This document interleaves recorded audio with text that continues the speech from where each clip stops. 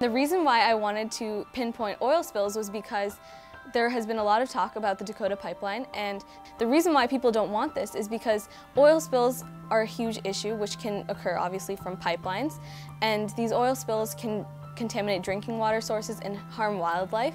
Hi, my name is Anika Bhagavatula, and I'm 14 years old and I'm in 8th grade. And so I wanted to find a natural sorbent which could clean up these oil spills and would replace harmful remediation solutions which, while effective, can damage the environment.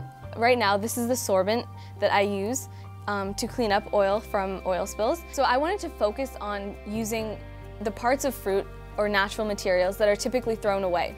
I tested different types of sorbent materials, banana peels, pomegranate husks, and orange peels, and I found that pomegranate husks and orange peels were the most effective. So I first tested the amount of time it took to remove the oil from the water. Then I wanted to find the optimal weights of the sorbents. I also wanted to find the optimal mix, since pomegranate husks worked better in fresh water and orange peels worked better in salt water. Then I tested the sorbent in motor oil and I found that it was very effective, absorbing 2 to 3 times its own weight.